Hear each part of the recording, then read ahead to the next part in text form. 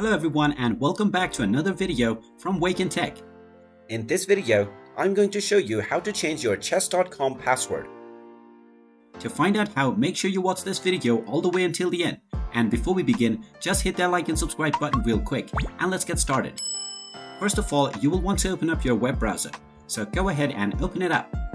And then in the address bar, just type in chess.com and press enter.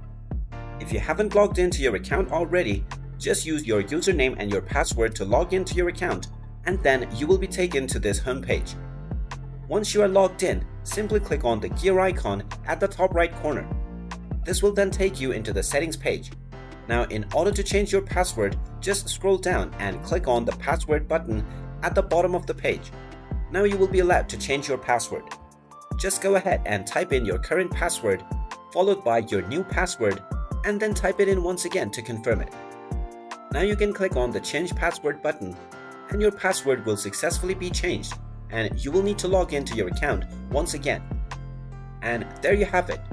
That is how easy it is to change your password on chess.com.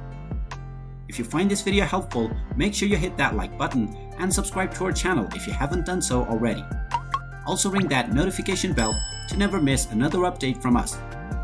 Thank you for watching and I will see you again in the next video.